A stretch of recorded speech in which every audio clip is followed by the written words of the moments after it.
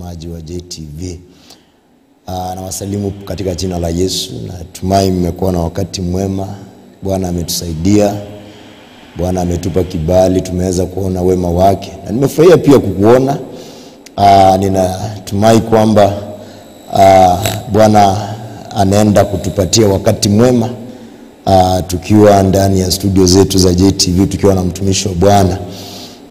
Leo hii nakukaribisha tena kwa mara tena kwenye programu hii ya Angaza Nione. Huwa tunakuwa na hii programu kila wakati na kila siku ya Alhamisi kuanzia saa 7. Ninajua umetegea. Kuna wale wamekuwa wakipiga simu wakiuliza tunaanza saa ngapi. Lakini hata hivyo sisi ndio hawa, meli mesha nanga. Naitwa Pastor SAMSON. Angaza Nione ni kumaanisha kwamba ni Yesu anatuangazia. Roho Mtakatifu ndiye anayetuangazia. Tunaweza kuona mambo yale ambayo labda pengine tunaweza kosa kuyajua na tunaweza kosa kuyafahamu, lakini Bwana anatusaidia tunapomwamini Roho Mtakatifu ili kwamba tuweze kusaidika. Na leo hii kupitia kwa mada ile ambayo tuko nayo, iko pale kwenye runinga yako. Endelee kukaa pamoja nasi, lakini kabla tuweze kuendelea sana, nataka nimlete mtumishi wa Bwana ambaye amekuwa wa baraka kwetu, na tunajua kwamba amekuwa rafiki wa mlima hapa kwa miaka nyingi sana, na tunajua kwamba leo hii tumebarikiwa sana kukuwa pamoja na mtumishi wa Mungu. So karibu sana, salimia wateule. Asante. Asante. Look good, neema ya Bwana imetosha. Thank you so much. Yes sir. Asante sana Pastor Sam. Nataka nikukaribishe tena mtazamaji wetu wa kipindi hiki cha Angaza Nione. Unajua wakati mwingine ninashukuru kwa sababu ya neema. Yes. Wakati unaangaziwa, Bwana anakusaidia na kuangazia na kufungua macho yako katika mambo kadhaa ya kiroho. Wow. Unaanza kuona mambo kitofauti kuliko vile pale awali ama kwa vile ulikuwa unayaona mambo pale awali. Kwa hivyo leo nashukuru ya kwamba niko kwenye studio hizi. Na wakaribisha wote wanaotuangalia mahali popote ulipo. Bwana akubariki sana. Majina yangu naitwa Reverend Jeff. Natoka Nairobi, kanisa la WPC Christwood Chapel. Ndio mahali ambapo ninahudumu. Na nataka nikualike sana na nikukaribishe. Yes. Kwenye mada hii ya leo ambao tunazungumza about financial stewardship. Wow. Ili tukaweze kujua ni nini hiki ambacho Bwana alituachia sisi. Yes. Tukaweze kukiendeleza. Asante Pastor Sam. Wow. Unaweza tufungulia kwa neno la maombi? Asante. Na unaona kidogo ni karibu nimeanza kuchemka. Tufungulia kwa neno la maombi. Wacheni tuombe ndio tuanze program yetu leo. Yes. Baba, kwa jina la Yesu Kristo, tunakushukuru mchana wa leo. Oh yes Lord. Ni asante kwa sababu Biblia inasema kwamba fadhili zako ni za milele. Hallelujah. Nakushukuru kwa sababu siku ya leo Bwana umeitenga tukaweze kuongea na watazamaji wetu na wasikilizaji wetu mahali popote wanapotusikia. Oh yes. Ninaomba Bwana kwa kibali ili Bwana ukatusaidie. Hallelujah. Tunapoanza programu hii ukatusaidie Bwana na kutuhekimisha. Maneno tutakayo yazungumza Bwana yakawe na hekima mingi na kuleta manufaa katika maisha ya mtu. Kwa utukufu wa jina lako. Hallelujah. Na kuenzi na ninakuheshimu Bwana. Tukuka ukiwa kwenye kiti chako cha enzi. Ninakushukuru na ninakupa sifa. Kwa Yesu Kristo tunaomba na kuamini. Amen. Now Reverend, nashukuru sana kwa ajili ya kuitikia mwito. Ninajua umekuwa na shughuli nyingi sana. Mara mwisho tuliongea ulikuwa unaniambia kuna mahali ulikuwa umeenda na ukafanya shughuli kwa ajili ya huduma. Swala hili la financial stewardship. Kwanza kabisa watu wanatumia fedha ama fedha zao kwa njia tofauti. Na tutafika pale kwa muda usiokuwa mrefu. Lakini tunapoongea kuhusu financial Hiyo ni neno moja. Yes. Alafu kuna Stewardship. Hebu kwa dakika chache jaribu kuelezea pale. Nilipigana na kamusi yangu. Tukagongana sana jana. Yes, yes. Na tulipigana na kamusi kwa sababu nilikuwa nataka kamusi anieleze stewardship ni nini? Yes. Na nikakuta Pastor Sam, nikakuta kitu ambacho hata sikuwa na kifahamu vizuri. Nikakuta kamusi ya Kiswahili inasema stewardship ni uendeshaji. Uendeshaji. Sasa uendeshaji ni kitu ambacho wewe wakichukulia kutoka kwa mtu fulani aliyekuachia wajibu fulani. Akakwambia nimekupa nafasi hii ama nimekuachia nafasi hii. Yes. Nawe ukadhihirisha kwamba waweza kuendesha kwa kanuni za mtu ambao anamcha Mungu. Sasa nilipokuwa ninapigana na kamusi yangu nikakuta neno hili uendeshaji linaweza kuwa ni jambo la muhimu sana katika mtu ambao anajua ya kwamba mimi sijaitwa tu nikae mahali pamoja. Sijaitwa tu nikae maisha ya kiolela. Sijaitwa tu nikae maisha ya kuomba na kusema kwamba nimeketi hapa tu ningoje. Nimeitwa ili niendeshe kitu. Na katika ufahamu wangu nikaenda katika Mwanzo 1:11. Kama unaweza kusoma hiyo andiko katika Biblia ama unaweza kunisomea Pastor Sam. Natumai tunaweza kimbia pale Mwanzo. Ndio tuweze kuweka misingi ya kile ambacho tunataka kuzungumzia leo. Kabisa. Ninapongoja simu hii iweze kunikubali na ifunguke kwa wepesi. Umesema Mwanzo 1:11. Oh my goodness. Okay. Nafikiria naweza kutafutiwa nakala nyingine.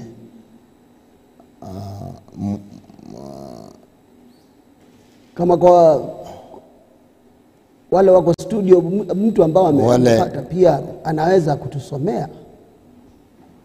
Mwanzo 1:11.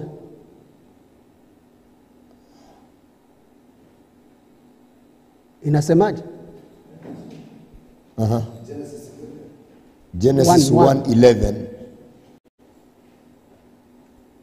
Mwanzo 1:11. Iko sawa. Inasema Mungu akasema nchi na itoe majani. Mche utatoa mbegu na mti wa matunda uzao matunda kwa jinsi yake, ambao mbegu zake zimo ndani yake juu ya nchi. Ikawa hivyo. Asante. Sasa nikaangalia jambo hili na jambo hili likanivutia sana. Nikajua kwamba kila uumbaji wote ama chochote ambacho tuko nacho duniani, yes, Mungu alikiweka duniani kwa makusudi fulani. Na kila kitu ambacho ama biashara zote tunazozifanya duniani, Mungu hakuna kitu akuumba tangu mwanzo. Hata kama unaenda kuanza biashara ya matunda, yes, ni uendeshaji ya kitu ambacho Mungu alikiumba. Kwa hivyo hakuna kigeni, unaendelesha kitu ambacho kilikuwemo. Wow. Kitu ambacho Mungu alikiweka tangu pale awali. Na unapokiweka katika misingi ya kumwogopa Mungu, na unakiweka katika misingi ya uungu, unasema kwamba biashara hii nataka nianze kwa sababu mimi ni muendeleshaji. Nataka nianze kiungu na uwe na hekima ya kusema kwamba nitaanza kwa sababu mimi ni mtu ambao ni kwa mwajibu wa kumwakilisha yeye aliyeniachia. Yes. Kwa hivyo ni kuiendeleza. Na kwa ile biashara unapoenda kuianza na ili uiendeleze, ukute kwamba unaiendeleza na umemweka Mungu pale. Na jambo la kwanza ambalo ni la muhimu sana, unalipa Mungu kwanza katika stewardship yako ama uendelezaji wako. Unamlipa Mungu kwanza. Kusema kwamba kabla ujilipe wewe, unamlipa Mungu kwanza. Oh yes. Unamlipa Mungu kwa njia gani? Kusema kwamba Bwana akaamurisha, leteni fungu la 10 na zaka kwa nyumba yangu ili kusikose chakula. Sasa katika uendelezaji Bwana anakuambia kwanza lipa, si ati ulete, lipa. Lipa, pay. Kwa jambo la kwanza ni ulipe. Ya pili, sasa kwa sababu ya hekima yako na wewe unafanya ile biashara yako, na wewe unasimama kusema kwamba na mimi sitakula tu pesa kiolela, na wewe unajilipa. Hata kama biashara ni yako, unafanya nini? Unajilipa. Unajipangia wewe utafanya nini? Yes. Ndio sasa hatimaye na wewe ufikie kusema kwamba sasa na mimi nitaanza kulipa madeni zile zingine pale nje kulingana na mapato ya nani? Yes. Yangu. Wow. Kwa hivyo katika mambo haya ya kujiendeleza ama kuendeleza kile ambacho tumeachiwa na Mungu mwenyewe tangu uumbaji. Kwa sababu chochote unachoenda kukianza, kama ukianza na Mungu na uwe mwaminifu kutembea na Mungu, lazima kitafanikiwa. Yes. Lazima kitafanikiwa. Wow. Na nilipokuwa ninaangalia maneno mengine hapa,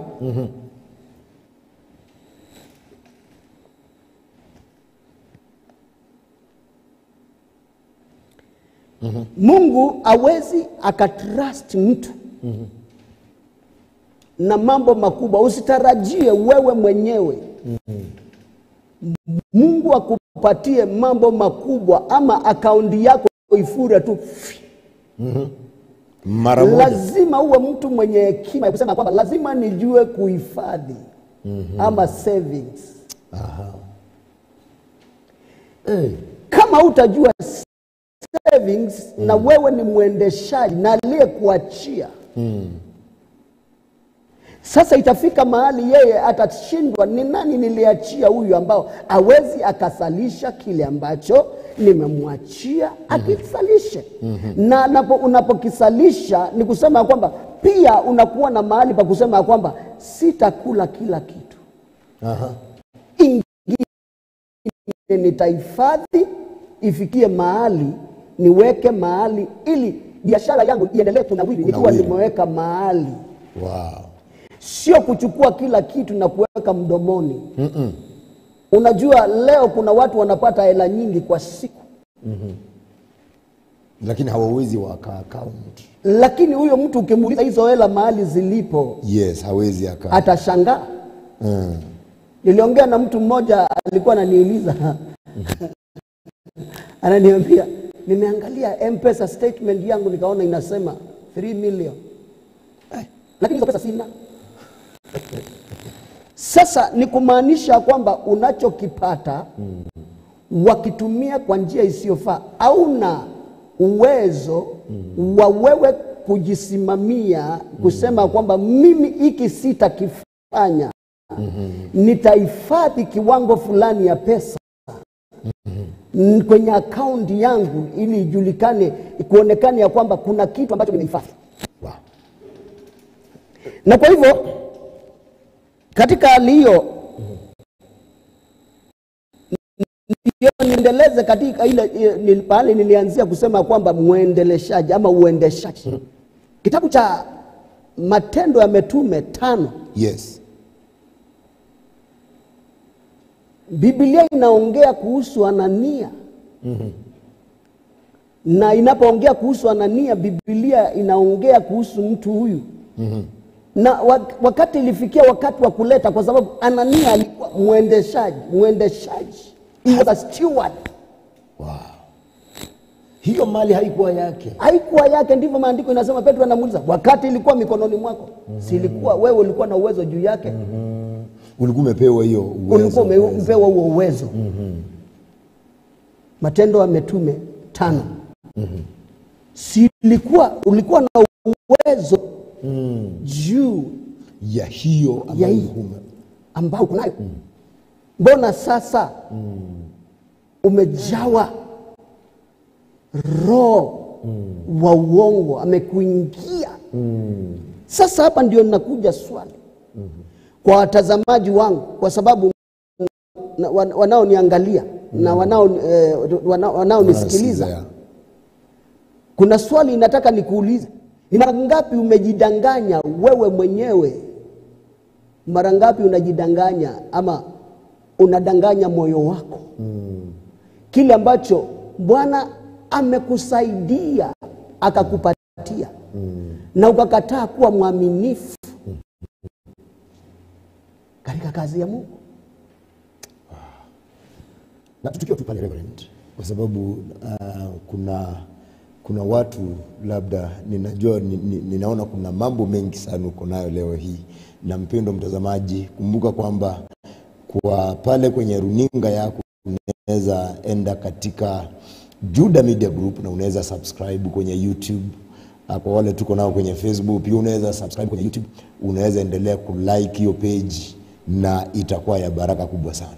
Now Reverend, labda pengine kama nitakurudisha nyuma tu kidogo. Yes. Does it mean kwamba tunapozungumza kuhusu mambo na stewardship ikuwe tu ni fedha? Mambo haya si fedha peke yake. Unajua kuna mambo mengi Bwana ametuachia kuona uaminifu wetu katika kazi hii ya Mungu. Kuna stewardship, mtu tu kwa neema Mungu amekusaidia, umeokoka. Na wakati umeokoka, Bwana anakupatia nafasi ya wewe uonekane ya kwamba wewe unataka kukuza kile ambacho kimo ndani yako. Ni kusema kwamba wakifanyisha kazi kile ambacho kiko ndani yako, kusema kama wewe ni muimbaji. Uimbaji ule wa uimba ama waimba pasipo kutarajia chochote kutoka kwa mtu wa yeyote. Kwa sababu wakati mwingine uendeleshaji au hitaji wewe unatarajia kutoka kwa mtu. Kisha unasema ninamngojea Mungu ili hali wewe unatazama wanadamu. Haiwezekani. Biblia inasema amelaaniwa yeye ategemea wanadamu. Sasa hapo sasa wakati umefikia hapo, sasa wewe ni muimbaji, wataka hela kwa haraka, na ndio naona wengine wafanya vituko kwa sababu ya kutazamia kitu ambacho kitatoka mahali. Uko pale ulipwe period. Na wale wasipokulipa waandika kwenye media, unaandika unasema wale watu si watu wa Mungu. Siku hizi wachungaji na mtu akaniuliza swali moja, Reverend. Yes. Nashukuru Mungu umeleta tunapotupitia. Yes. Nikapata kuelewa, mtu akaniuliza swali moja na nikashindwa kidogo, nikawa linanikanganya ya kwamba mbona waimbaji hawasikizani na wachungaji? Kwa sababu ukipata muimbaji anasema kwamba mchungaji ni mbaya, na ukipata mchungaji anasema kwamba huyo ni mbaya. So shida iko wapi? Labda tutakuja zungumza siku nyingine na lakini wacha niguze tu kidogo. Yes. Kwa sababu hichi ni cha muhimu sana. Yes.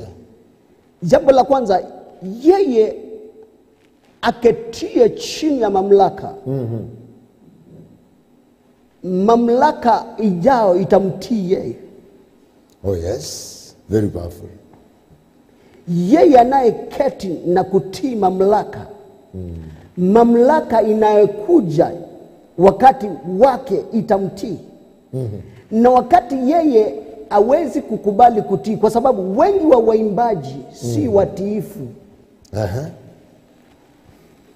Wakati unataka kumrekebisha chochote kile, na ndio maana wengine hawawezi kupatana na wachungaji, kwa sababu yeye anasikia yeye akona uhuru sana na anasikia ana sauti nzuri.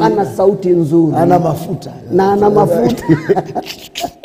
Sasa unakuta kwamba ule kiburi na Biblia inasema kabla hujaanguka kiburi ndio huja. Before a fall. Pride comes before a fall. Yeah. Kiburi huja kabla hujaanguka. Kwa hivyo hapa hivi cha muhimu sana ni kuangalia kila kiburi ambacho kinainuka juu ya mtu iwaye yeyote, ambao either way hata wahubiri wengine wanaweza ingiwa na kiburi pia.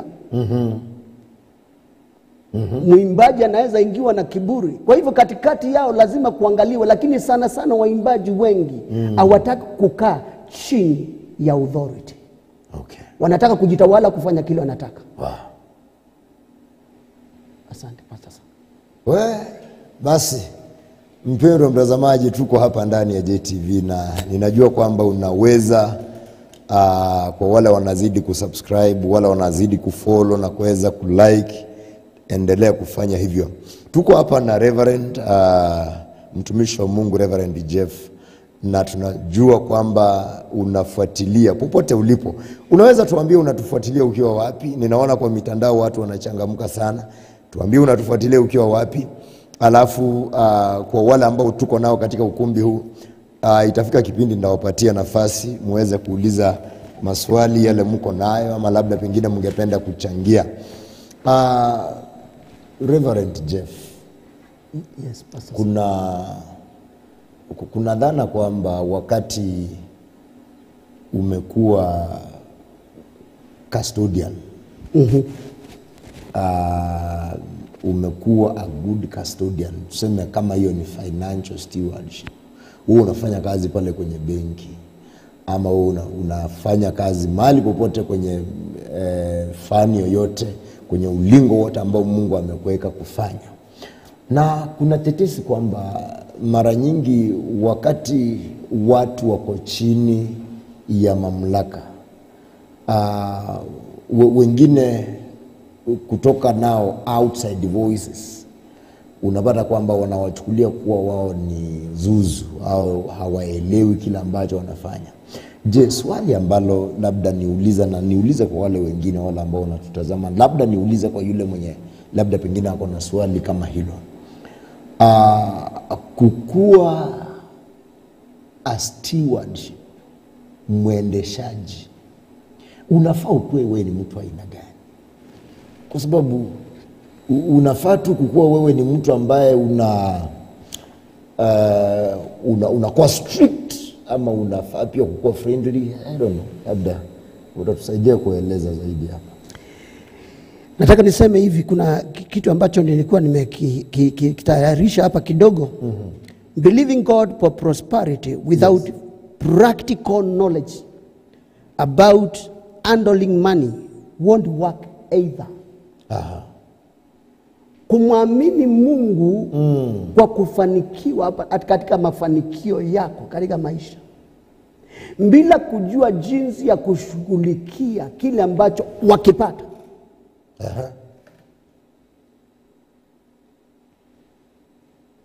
itakuletea shida sana. Utakuwa mtu ambao wanakaa ni kama wale watu unaona wanamwamini Mungu, lakini hawataka kutembea katika undani wa Biblia. Anataka kutoka nje ya Biblia ndio afanye mambo yake vile yeye anataka. Anachomoka kidogo. Unasikia mtu anasema bora tu mimi nifanikiwe. Period. Hata kama ni kwa njia gani ya kunyonga mtu, hata kama ni njia ya kufanya nini, bora afanye nini? Afanikiwe. Hata kama atatumia corruption, bora afanye nini? Afanikiwe. Ufanisi mwingine hauna maana, kwa sababu wewe waamini tu ufanisi. Sasa wale watu ambao wanafanikiwa, wanaenda kiwango cha juu, wanafika kiwango cha juu, na wanaanza kuona wale ambao wako pale chini kama ni zuzu, kama ni mazuzu. Jambo hili uanga linavunja moyo, kwa sababu ndio tuliongea tukasema kwamba unapopanda miti, Waswahili wanasema unapoenda juu ya mti, ni vizuri uangalie jinsi unaenda, kwa sababu siku moja inaweza kuwa shida ya kuteremka na unahitaji mtu akukusaidia ukiwa pale juu. Umefika juu, lakini mambo imeanza kuwa hatari. Upepo ni mwingine. Kwa hivyo ni vizuri uangalie vizuri sana ukiwa pale juu, kabla hujaona watu wengine kama zuzu, kwa sababu hakuna mtu, Hakuna mtu anaweza kufanikiwa tu fya. Aha. Lazima kuna hatua zile ambazo. Kuna hatua zile ambazo unafaa kwenda. Ukiwa mwendeshaji mzuri lazima kuwa hatua kwa hatua. Na wakati mwingine tunapoenda hatua kwa hatua na kufanikiwa, watu wengine wanatuita majina, wanaanza kusema huyu alienda akachukua majini. Sasa na mimi nataka kuweka swali leo, kwani Mungu majini tu ndio anaweza kufanikisha mwanadamu? Mungu ninayemwamini yeye hufanikisha mwanadamu. Yes. Unasikia wengine wanasema huyo hayuko peke yake. Hayuko peke yake. Vile anaendelea hayuko peke yake. Lakini wewe ni mwendeshaji mzuri, ama you are good steward. Umemwamini Mungu katika moyo wako wote. Mungu akakupeleka kiwango, anakupeleka, na kwa sababu na wewe ni mwaminifu katika matoleo yako. Mungu akakufanikisha kwa sababu ya wewe kuwa mtiifu na mwaminifu. Yes. Na pia mwenye hekima. Mwenye hekima. Pride comes before a fall. Kabla hujaanguka, kiburi ndio utangulia. Pastor Sam, si kama ushawahi sikia mtu anasema mimi unaponiona hivi mahali nimefika. Mahali nimefika. Kuna mwanadamu anaweza niambia chochote. Yale nimeona ni mengi. Na nimeona mambo mengi na nimepitia mambo mengi. Mambo haya yote wanadamu wanayoyazungumza. Hiyo ni kusema kwamba wewe hakuna mahali unaona mafanikio, ama wewe si mwendeshaji, lakini wajiona wewe ndio umejifikisha mahali umefika. Hakuna nafasi ya Mungu kupokea utukufu. Hakuna nafasi ya Mungu yoyote ya kupokea utukufu mahali popote. Wewe wajipa utukufu wote. Napenda mwimbaji anayesema Baba utukufu wote nakupa wewe. Mwimbaji huyu aliimba, na naamini ya kwamba aliimba ndani ya roho, anasema Baba utukufu wote nakupa kwa sababu ya kile ambacho nimepata. Nimepata kwa misingi yako. Na kutembea na wewe. Sasa hiki ndio kitu cha muhimu sana na cha maana sana. Natumai mpendo tunazidi kuendelea, na naona muda unazidi kutupa kisogo. Lakini neema inatosha mahali hapa tunapozidi kuendelea. Tuko na mtumishi wa Bwana ndani ya nyumba, Reverend Jeff. Anazidi kutusaidia kuweza kuelewa financial stewardship. Now, Reverend Jeff, tunaelekea Easter. Na wakati tunaelekea katika mwezi huu, ama popote kuna sherehe, watu hupenda kutumia sana fedha. Watu hupenda pata mtu anatumia sana. Unaweza elezeaje kwa wale ambao hawana maadili mema kuhusu kutumia fedha? Kwa sababu tunaongea kuhusu financial stewardship. Unaweza ushauri vipi? Mahali nimetoka, mahali nimezaliwa. Yes sir. Wanasema ndizi ya ile ambayo imepandwa ndani ya maji huendanga tu na maji. Kumaanisha kwamba ile ndizi lilikuja na maji likamea kando ya mto. Kwa hivyo maji yatakapokuja itaenda na maji. Sasa mtu huyu ambao karika Mungu amesaidiwa kwa neema, kwa njia moja ama nyingine amepata hela. Na hela hizi vile amezipata, akafika mahali sasa akawa hata asikii uchungu wa hizi hela. Na kwa sababu hajaweka misingi mizuri ya kumwogopa Mungu na kumcha Mungu, unakuta kwamba yule mtu anatumia zile hela kwa sababu zingine. Na ndio nataka nirudi pale Pastor Sam, nirudi tu pale niseme, unajua pesa ambao umeifanyia kazi, pesa ambao umeamka asubuhi na mapema ukaenda kuifanyia kazi, na ukatoka kazini labda umechoka, pesa ile utakuta kwamba waweza kuitumia vizuri kwa mipangilio. Wakati mwingine utakuta watu wanasema ni Easter. Sasa ni wakati wa kusherekea na kufanya mambo. Nataka niseme hivi. Nataka wewe unaonitazama nikwambie kitu moja, kwa sababu tuko katika msimu wa Easter. Nikwambia kwamba Wakati mwingine sherehe zingine sitakutia aibu. Badala zilete utukufu. Oh yes. Waonekana mtu mwenye hela lakini utakutana na wewe ukiwa una nguo. Tutakutana na wewe ukiwa umejikojolea. Tutakutana na wewe ukiwa umefanya mambo ambayo hayastahili, kwa sababu wasema wafanya starehe, kwa sababu mwekezaji mzuri nilisema ako na hekima. Yes. Katika matumizi, katika matendo na katika kuongea. Kwa hivyo jua vile unavyotumia. Ni vizuri ukuwa na mipangilio kusema kwamba ninacho nitakitumia kwa njia inaofaa. Wow. Na nitakitumia pia kwa misingi ya kumletea Mungu utukufu. Wow. Amen. Well. Kuna kitu nataka niseme hapa Pastor Sam kabla uniulize swali lingine.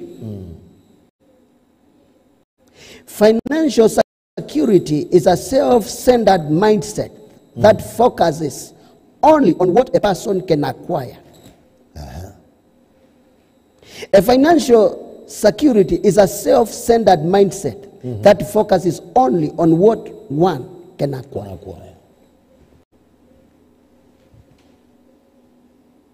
Pesa unazozipata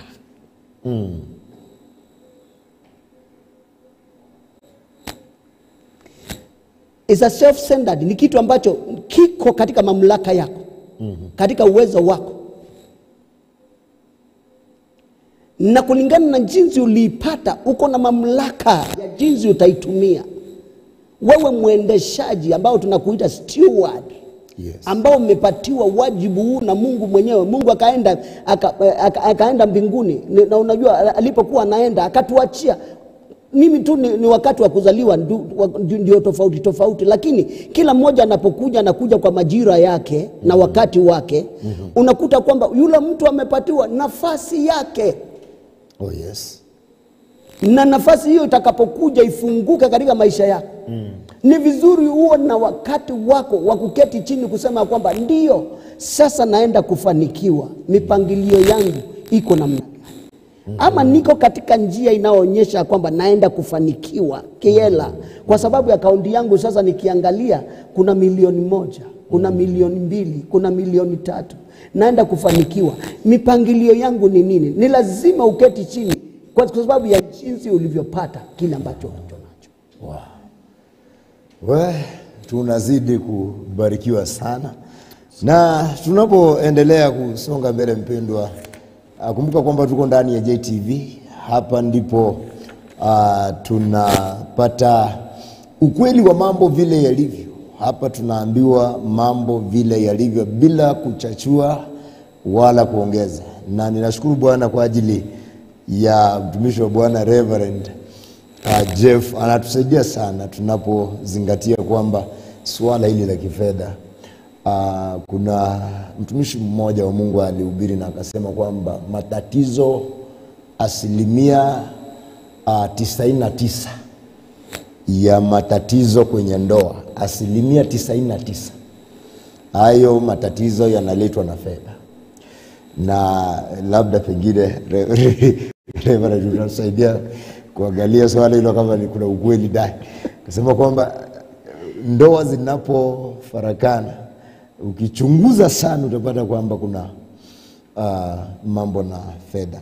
Now, Reverend, inamaanisha tukae haje wakati tunazungumza kuhusu swala hili la kifedha? Je, ukiona mtu pale nje, kwa sababu mtu mwingine akasikia pale kwenye runinga aseme, unajua nilikuwa nimefungulia runinga pale JTV, nikasikia mtumishi mmoja anasema watu wajue vile kutumia fedha.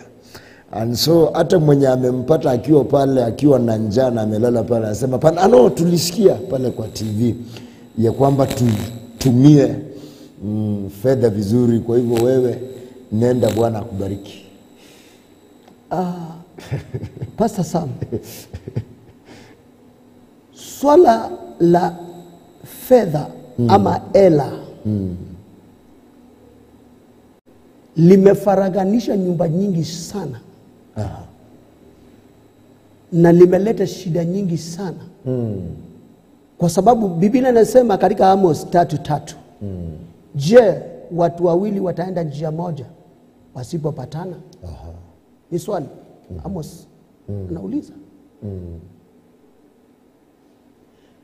Na Amos anapouliza swali hili, anauliza watu wawili, ni kumaanisha kwamba wakati mnapoanza kufanikiwa kifedha kama jamii, lazima muwe na mapatano na jinsi mtatumia hela zenu na ni nini ambacho mtafanya kuhusu hela zenu. Nyumba nyingi husambaratika katika jamii kwa sababu ya watu wawili ambao wamekuta tu tuko na pesa na hatuna mipangilio. Sasa mume pesa zinamshinda mamlaka.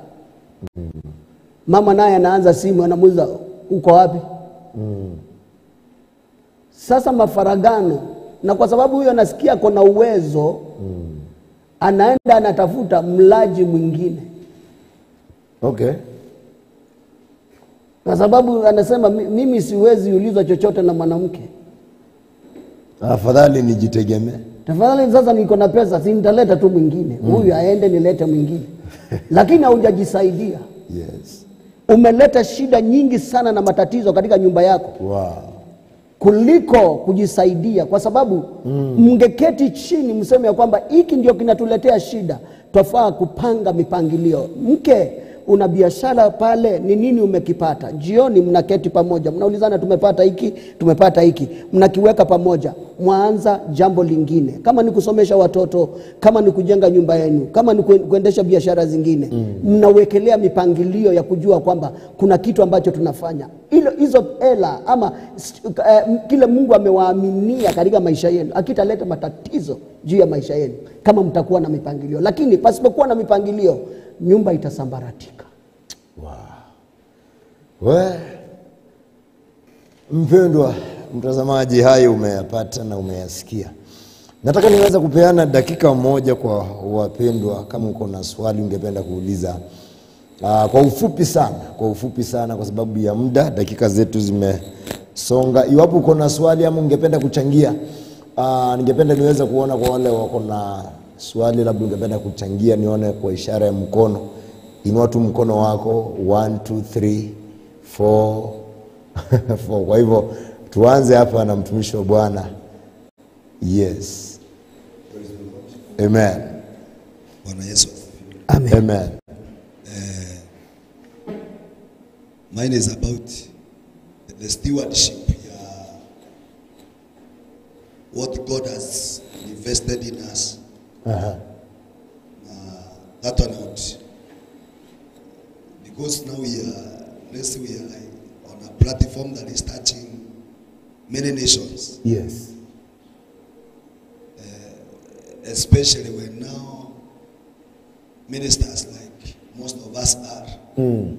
We see gifted young men, gifted young women. Because it's a gift that you run ahead of another. Yes. Just as John the Baptist was not as much as gifted as Christ, but he ran ahead of him. I think also there is a big problem with the pastors and priests who have some kind of insecurities and you know, who are esteemed because before we became men of God, we were men. So we have the problems of common men.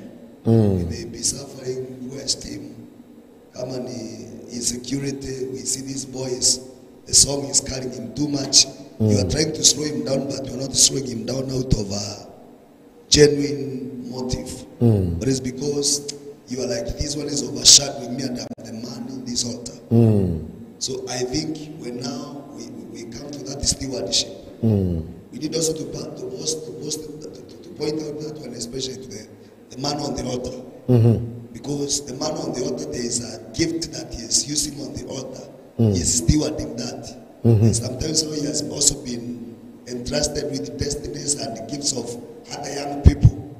So he is stewarding himself, and other one to serve under him. He is also to steward them. So his work is double. Steward his own and steward these others that are carrying something else. And most of what has happened, you realize that men of God have scattered those people. They try to say it's because these people are rebellious. But I choose to believe also a big number of 50% they are not rebellious. Yes. They meet a man that is not prepared to steward greatness. Oh, yes. To steward the light that is shining more than what they think. So as when they compare the influence of this singer, the masses that are following, and now because the church, we are so much focusing on the followership, the social media. How is this person trending?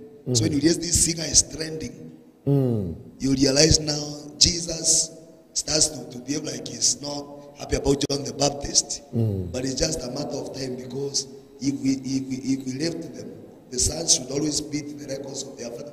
Oh, yes. So what I'm trying to say is that I think let us not be very categorical to say many singers are rebellious and they're like this and they're proud. It's not like that. Oh, yes. Some of them have been fathered by men that did not believe they could be fathers. So as a result, when you see this boy shining, you are trying to silence the boy. But you shall try to tell us that I'm slowing him down, I'm training him, but deep within the heart, it is jealousy. It is insecurity. It is your image that is sick. And as a result, if now you try to minister to a man from a sick heart, what you release on that man is bitterness and pain that is in your heart. And that is why you realize that it is in all over this nation. We have no singer that is sitting the ground like we have seen in Nigeria. Yes. Because we lack the fathers who have understood their place. And this is why you realize if your daughter or your son biological is doing very well, as a father you'll be very proud. But because this is a spiritual, the blood of Jesus has not taken root in us enough.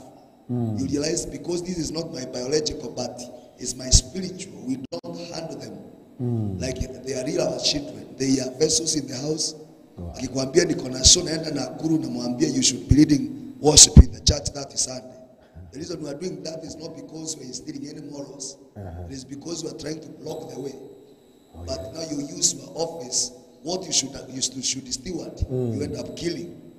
So as a pastor, we have two offices. Steward my own gift and steward the gifts that is in the people that God has entrusted me with.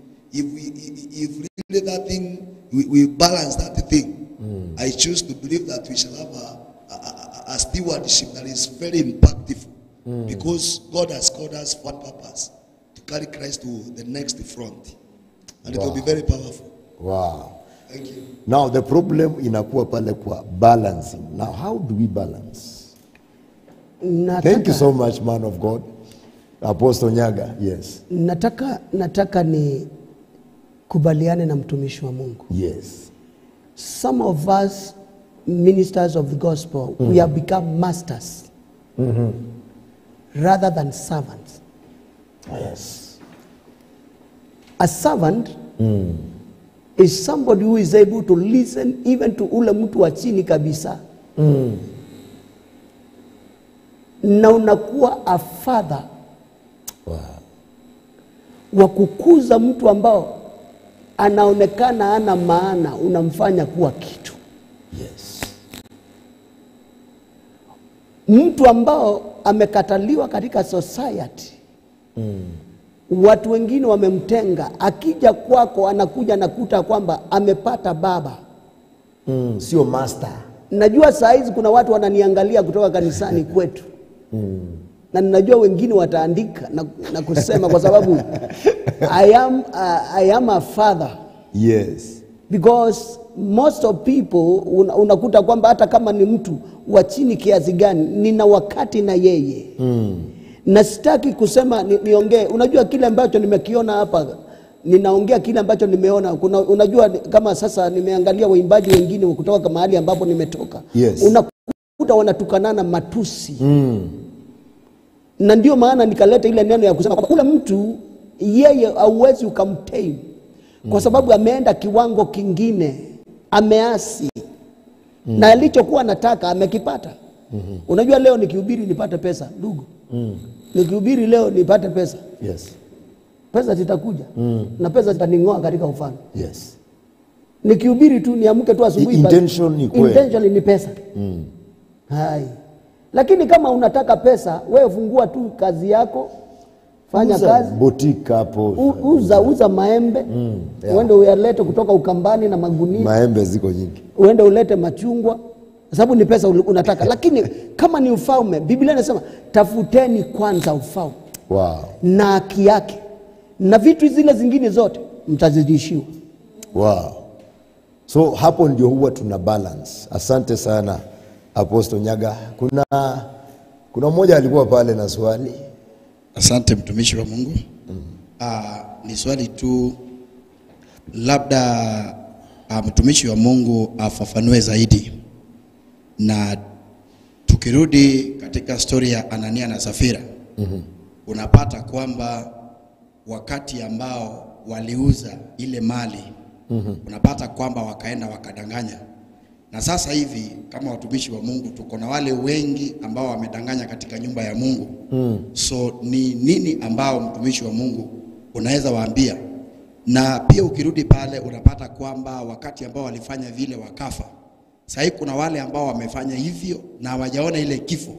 So labda ufafanue zaidi ni kifo gani hiyo ambao katika maisha ya kiroho inapatikana. Alafu jambo la mwisho ambalo pia ningependa ufafanue zaidi, wakati Mungu anapatia watumishi wa Mungu watu pale as a steward, wakuwe steward. Unajua sasa watumishi wa Mungu tukiona watu pale hatuoni ile roho, tunaona pesa. So mtu asipokuwa na pesa, ile roho tunaitupilia mbali. Ni nini haswa ambao inatendeka? Asante. Wow. Maswali mazito pale. Hayo ni mazito sana Pastor Sam. Yes. Nirudi katika swali hili la Anania in the, kitabu cha Matendo ya Mitume 5.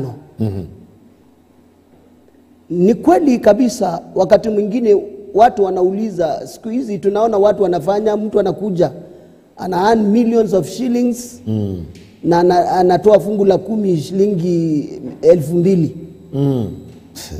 Na ule mtu haoni chochote kinatendeka katika maisha yake. Ni wakati haujafika. Mti ukianza kukauka, unaanzanga kukauka juu. Matawi yake yanaanza kuwa, unaona yanaanza kubadilika, yanaanza kuwa brown. Badala ya kuwa green. Na Waswahili wanasema dalili ya mvua ni mawingu. Kwa hivyo sasa watu wengine wanangojea mauti ya mwili, inaweza kataa kufanyika. Lakini mauti ya unachokifanya, kama ni biashara, ikaanza kukauka polepole. Na wengine wakachukua dhana ya kwamba ule ameolewa na baba yake mke wa pili. Ule mama wa kambo, ule jirani wa hapo karibu ndio amemroga. Lakini yeye amejiroga mwenyewe kwa sababu ya kukataa kutimiza neno la Bwana. Na ndio tukasema a good steward will follow the word of God to the latter. Wow. Kwa hivyo unaweza kataa kufa mwili tukuzike kama jinsi siku za Anania, lakini ulicho nacho kikakauka na kuisha kabisa. Umekufa kiroho. Umekufa kabisa. Hata unapotembea, hata nguo zako zingine, nguo Pastor Sam, nguo ambayo umenunua hata haijamaliza mwezi mmoja, unaona tu inaanza kuchanika. Unaanza kuuliza mkeo, kama ni mkeo, ama unauliza mkeo anakuuliza, hii nguo yangu ulininunulia imefanya nini? Naona imeraruka. Ni nini kinafanyika? Kuna mambo yanaanza kuja katika maisha yenu kwa sababu ya kile ambacho mmefanya, kwa sababu mmemuibia Mungu. Na Biblia inasema katika kitabu cha Malaki, na mimi nitaachilia mharibifu. Kwa sababu wewe umekataa kuwa a good steward. Jambo hilo la pili la washirika. Sasa nimesahau kidogo, washirika kufanya nini? Alisema kwamba once unaona washirika, wewe kazi yako unafikiria pesa. Now mimi nataka niongee, na sitaki niongee kuhusu mimi. Nataka niongee generally. Yes. A good steward ni yule ataangalia mafanikio ya kiroho ambayo yatafikisha mtu na kumuinua kumpeleka maisha ya kiela. Kwa sababu saidia mtu kutoka pale ajielewe. Saidiwa kutoka pale. Mali ulikuwa mtu ambao nilisema mtu ambao haukuwa na jina. Haukuwa na chochote. Umerekebishwa kupitia kwa neno la Bwana. Mtumishi wa Mungu akakuita akakwambia hiki na hiki jinsi unavyokifanya naomba ukifanye hivi. Naomba ukifanye hivi. Naomba uje maombi. Naomba usome Biblia. Naomba ufanye hivi. Na ukajitoa pia katika ile kazi kwa bidii. Bwana akakuinua katika kiwango kwa sababu unataka mafanikio. Mafanikio yatakuingiza katika ufanisi wa kawaida wa maisha ya kila siku. Kwa hivyo mhubiri ambao anataka hela kwanza atakuwa yeye ni muafya mimba. Hauwezi ukakuza. Hauwezi ukakuza yale Mungu amekubariki nayo. Wale Mungu amekubariki nao. Una watu wachanga wengine hawana chochote, na wakati mwingine unapoanza kanisa kama mhubiri unapoanza kanisa utakuta kwamba watu ambao uko nao ni watu wa kiwango cha chini. Kwa hivyo lazima uweze kujua njia ya kuikimu wale watu na kukaa pamoja na wao na kuvumiliana pamoja na wao katika maisha yale. Wengine badala ya kuleta wengine watakuitisha. Na kama mchungaji lazima you reason with that person. Fika kwa hiyo kiwango yake. Fika katika hiyo kiwango yake, you reason with that person. Na umuonyesha kwamba vile Mungu atamfanikisha katika maisha yake ya kila siku. Wow. Very powerful. Natumai umepokea jawabu. Asante sana. Kuna dada pale alafu tuweze kumalizia. Naona muda wetu umesonga. Nafurahia sana vile maswali haya yanapokuja. Bwana asifiwe. Amen.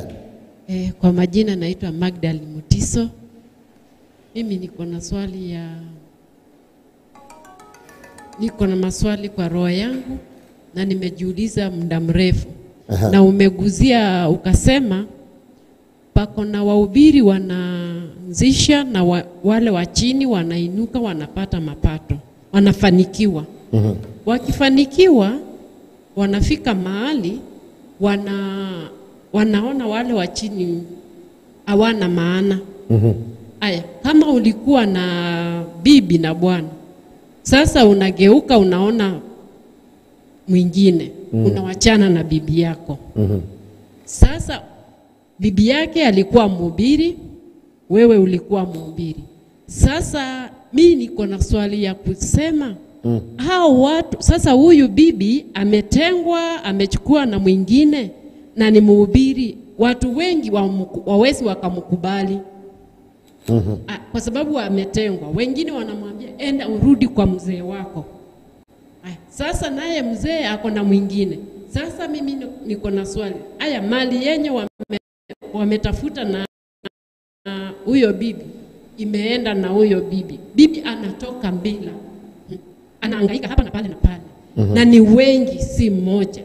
Ninasema hivyo nikiwa mmoja. Nilikuwa na kanisa na ikaisha na ikakuwa hivyo. Niko na wengi. Unaona walikuwa na mali na ikaenda. Na ukienda kwa mchungaji muombe anarudi kwa mzee wako. Naye mzee ako na mwingine. Na hawezi akasikia. Sasa mtu wa namna hiyo unaweza msaidia namna gani? Wow, asante sana. Asante sana mtumishi. Ana boma, ana ako hapo tu. Hawezi enda kwa mzee, hawezi enda kwa wazazi, ako hapo. Unaweza msaidia. Reverend swala. Swala hili ni swala la ndoa. Ni swala la ndoa, na wakati mwingine ukiona kitu kinaanza kuja kutendeka, jua kwamba tangu mwanzo. Kwa sababu siku moja nilikiongea na familia nyingine nje ya nchi. Niliwauliza misingi yenu ya ndoa ilikuwaje kabla mjaingia kwenye ndoa. Yaonekana wakati mwingine hata hawa ambao wameingia katika ndoa na wakafikia mahali wakaachana katika ndoa, wakati mwingine ukiangalia sana miongoni mwao kuna mtu ambao hakuwa mwaminifu. Kuna mmoja tu alikuwa tu anataka ingie tu kwa ndoa, aidha apate cheti aende mahali anataka kwenda, amwache huyu aende mahali anataka kwenda, ama aliangalia binti akaona kwa kina binti kuna pesa, ama akaangalia mwanaume akaona mwanaume akona pesa na anataka tu apate cheti, na anapoingia katika ndoa, ile ndoa anakuja kuhakikisha kwamba anasambaratisha kila kitu. Kwa hivyo hapa cha muhimu kabisa, jambo la kwanza lazima tujue, kabla nisijajibu hili swali, lazima nijue misingi ya watu hawa wawili ambao wamefikia mahali. Ndio kwa neema tu, Bwana akasaidia kwa neema tu, kwa sababu Biblia inasema kwamba mambo yaliyofunuliwa ni yetu na watoto wetu. Deuteronomy 29. Na yaliyofichwa ni ya Mungu. Sasa inafikia kiwango ya kwamba huyu mtu kuna fiche ndani ya maisha yake, ama miongoni mwao wawili hawa wanandoa kuna kitu walikuwa wameficha, lakini kwa neema ya mtu mmoja tu Mungu akakubalia, kanisa likakua na wakafikia mahali wakafanikiwa. Kwa sababu ya ujeuri ule sasa ukatokea, ukamanifest, ukaonekana hadharani unafiki ambao ulikuwa umefichwa. Bwana akakubali ukafunuliwa. Na ndio nakuta kwamba ile mbegu sasa inazaliwa, inaonekana hadharani ya kwamba mtu huyu sasa anaonekana yeye si mwaminio tena, bali sasa ameonekana mtu wa mataifa. Kwa hivyo kwangu ni kusema lazima tujue misingi yao ni swala la kuwa namna gani. Ni swala la kuweza. Na kuna kitu kiliongelewa na mmoja wetu hapa akasema rebellion. Wakati unapoanza kanisa katika rebellious spirit, inamaanisha ulitoka wapi? Labda ulitoka tu na watu ukangoa kanisa fulani la mtu fulani kana watu. The rebellious spirit will still follow you. Itakufuata hata mahali ambapo umeenda, isipokuwa tu urudi na utubu dhambi ile, kwa sababu roho ya rebellious the more vile unafanya. Mwimbaji mmoja akaimba akasema, jali wengine vile wewe unapojijali. Jali mwingine, mwingine jali mwingine kama unapojijali. Sasa mwimbaji huyu alikuwa anasema jali huyo mtu mwingine, kwa sababu unaporebel, wakati utasikia kwamba umetosheleka na mtu, keti na yeye chini, muongee na yeye, umwambie kwamba pastor, mimi nashukuru Bwana mahali umenifikisha, lakini nimefika kipindi changu nasikia Bwana ameniita mahali pengine, niruhusu tu niende. Hapa hakutakuwa na rebellion, kwa sababu utakuwa umetimiza wajibu wako kulingana na vile Bwana amekusaidia, na ukanena kile kiko ndani ya moyo wako. Na hata kama ni mtu wa aina gani, hata ni mtu wa chini kiasi gani, mheshimu siku zote. Asante. Tunapozidi kutamatisha, naona muda unatupea kisogo, kwa sababu karibu sana. Na swali tu nauliza Rhema, kwa sababu nimekutana na hii maneno kanisani.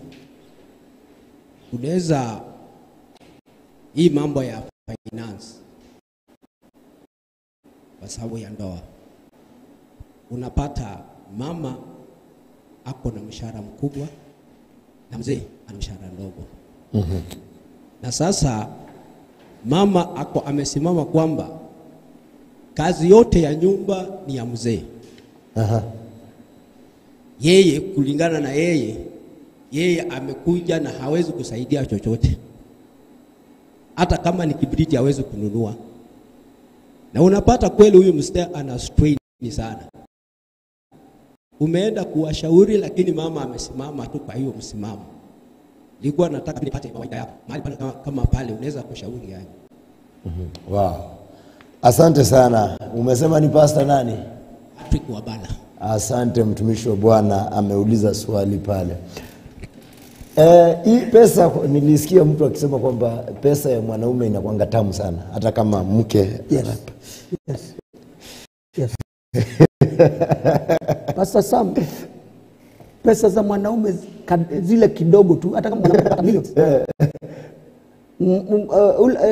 Ule mzee akija tu amemfanyia ule mama shopping, na anampenda yani anamuonyesha maisha ni sawa. Mama ufurahia sana, na anakuja anamwambia hii 1500 nataka hii 1500 nikupatie, hii 1500 enda ununue kanguo. Mama hata kama ako na milioni 10, hiyo pesa ile 1500 inakuwa, hiyo 1500 mama anaichukulia kwa furaha sana, kwa sababu amepewa, amejua upendo wa kweli watoka ndani ya moyo. Wow. And love is giving. Love is giving. Kwa hivyo mama wakati anapoona mzee anafanya hivyo, naye kama mama atanyenyekea. Sasa shida ambayo huja, ile swali ambalo limeulizwa pale, inferiority complex huja wakati mzee anajua mke wake anapata mapato mengi. Sasa zile pesa zake mzee hata amuelezi mume, amuelezei mke ni nini ako nayo, hata hakuna kitu anafanya. Anajua mama ako na pesa. Sasa yeye anakaa kwa kutegemea zile pesa za mke. My brother, unapotegemea pesa za mke wako, utarushwa nje asubuhi mapema sana. Hata ule mama kama anaongeanga na lugha, zile lugha tamu, unasikia anaongea na zile lugha tamu, utashikia siku moja anakuambia, "Hey, mimi nimechoka. Nimechoka na sasa mambo ile unanifanyia, nimechoka." Nimechoka. Na hata mchungaji, unakuta mchungaji anaitwa anamwambia, "Sasa huyu mwanaume mimi nasikia amenichokesha." Akiulizwa amekuchokesha nini? Huyu amenichokesha. Wow. Sababu gani? Kwa sababu hapa kuna kitu ambacho mwanaume afanye. Zile zako kidogo zitoe. Ndio hata yeye ajue kwamba zile hela zako, na kuna uwazi wa zile hela kusema kwamba mimi napata mshahara wa 50,000 na mimi napata, na mimi anapata milioni 1. Unamwambia kwamba hizi zangu 50,000 nitafanya hivi na nitafanya hivi, nitafanya hivi mke wangu, na yeye anakuambia nami hizi nataka tufanye na tufanye. Ile ndoa itasimama na pesa haitaangusha. Okay. Lakini misingi ya ndoa si pesa. Misingi ya ndoa ni upendo. Kama kuna mtu aliingia katika ndoa akimpenda mwenzake, hata wapate hela kiasi gani, hata toka kwa ndoa, kwa sababu misingi ya ndoa ni upendo. Very powerful. Na naona kuna mwingine amechukua microphone. Tunapotamatisha tu, kwa sababu muda wetu tayari umeshasonga. Swali ama kuchangia? Bwana asifiwe. Amen.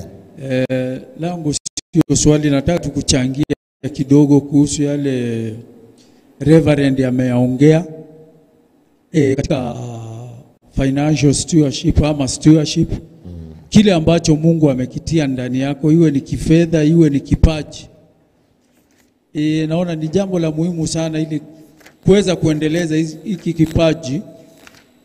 Kama vile tukiangalia maandiko katika kitabu cha Luka 19 pale tunaona ule mtumishi, ule bwana ambaye alipatia watumishi wake, akawapatia mafungu. Kuna mmoja akapewa 10, mwingine 5, mwingine 1. Na alipoenda na akarudi, tunaona akiwauliza, ulifaidisha? Tunaona huwa 10 ya kwamba yeye katika yale mafungu 10 alipewa, aliweza kuyafanyia biashara, yakazalisha mengine 10. Watano hivyo hivyo.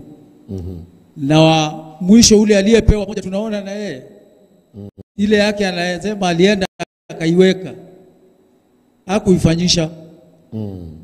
Kwa hivyo tunaona dakika ya mwisho yeye anakuja kunyang'anywa hata ile 1. Okay. Likaongezewa Kwa hivyo nilikuwa namaanisha kwamba pia kile ambacho Mungu amekitia ndani yetu tupate kukiendelea, tupate kukiendeleza. Wow. Asante sana mtumishi wa Bwana. Na vile pia Apostle Nyaga alisema kuna haja kubwa sana ya kuweza kujua Mungu ametupatia nini. Because nimeona mara nyingi watu wanapoteza vitu, na mara nyingi tunakosa hiyo ufahamu. ya kuweza kujua tumepewa nini. Kwa hivyo muda umetupa kisogo, nataka tu niweze kutamatisha kwa kusema ya kwamba wewe ambaye ni mtumishi wa Bwana uko pale, zingatia umepewa nini. Na wewe ambaye uliye mahali pale pia jua ni haja kubwa sana kujua kwamba unapokuwa mwendelezi ama ni mwendeshaji, Yes. jua kwamba unaendesha vizuri, na kitu ambacho huwa kinaendeshwa huwa kina vifaa ndani. Mwili huu ambao tuko nao uko na viungo tofauti ambazo ni za kiuthamani. Kwa hivyo ninaona tuweze kutamatishia pale, mtumishi wa Bwana, labda your last parting shots. Nataka niseme hivi. Kuna characteristics of good stewards. Na jambo la kwanza ni faithful.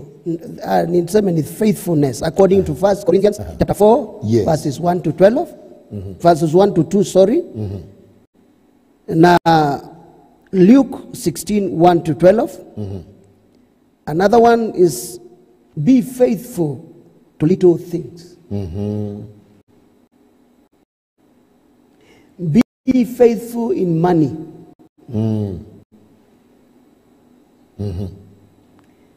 The other thing, number 3, be faithful in what is not yours or another person's. Mungu akupatie chako. Kama ni gari umepewa na mtu uendeshe, iendeshe kama ni yako kwa kuitunza vizuri.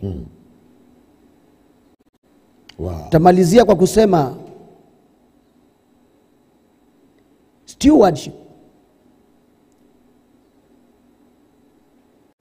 ensures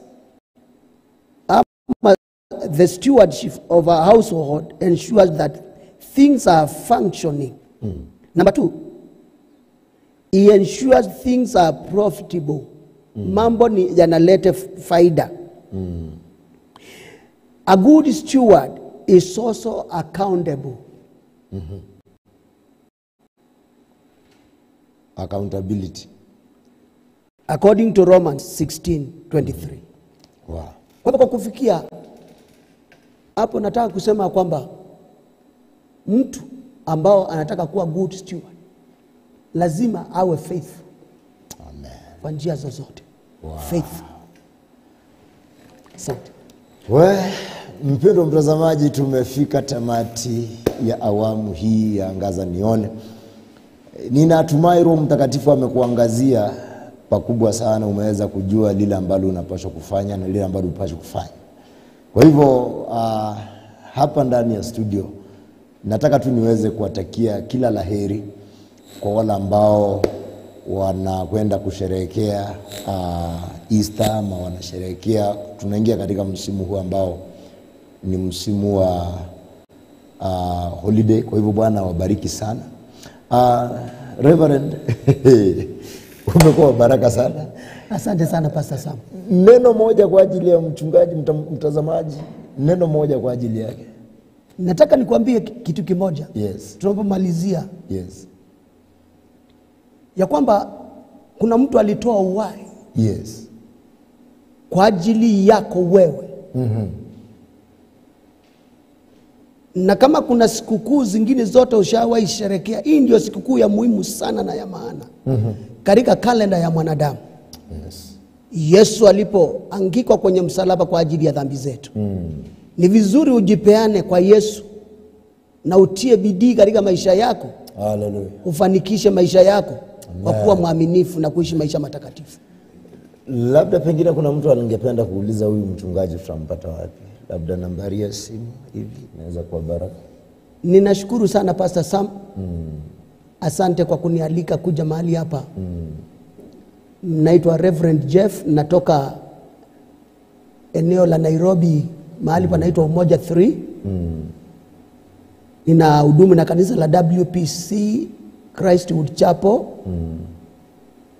Na kama unataka kunifikia, unaweza nipata kwa simu yangu moja kwa moja. Kwa 0721 Yes. 25 55 54. Wow. Nitarudia hiyo namba tena, 0721 25 55 54. Wow. Asante sana, hadi wakati mwingine. Mimi ni Pastor SAMSON. Tutaonana tena wiki ijayo kwa masaa hayo, wakati kama huo. Shalom. The Lord bless you. Amen. God bless you.